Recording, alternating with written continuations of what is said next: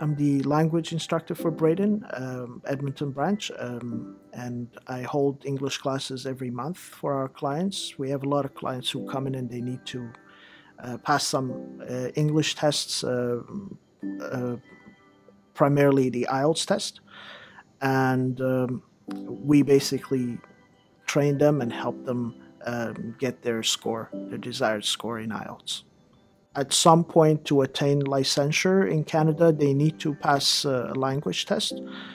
For doctors, for example, they need to pass IELTS. For nurses, for pharmacists, teachers.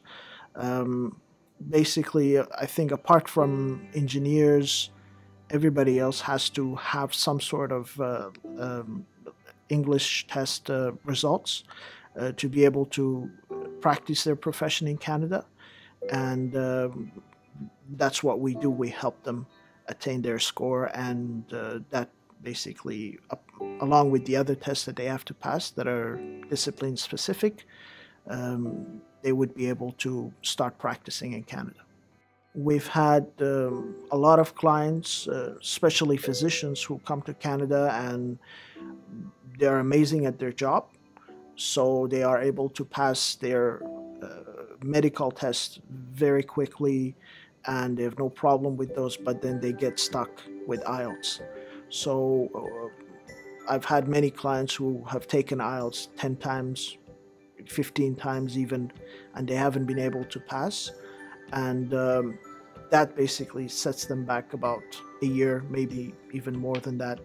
And after taking our classes, they have been able to pass, and so that's a very good feeling to see them, progressing in their life and becoming licensed in Canada.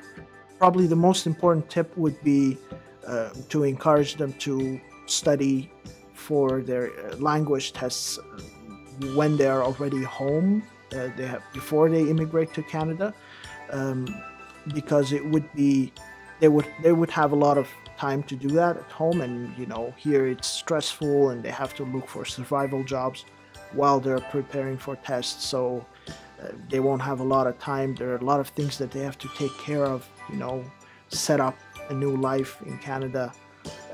I would even encourage them to even take the test back home if they are able to. It's an international test, so they would be able to take it anywhere they want.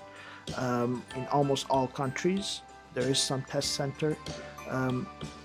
So I would encourage them not to wait until they come to Canada and then worry about improving their language, because that would be very, very stressful for them. And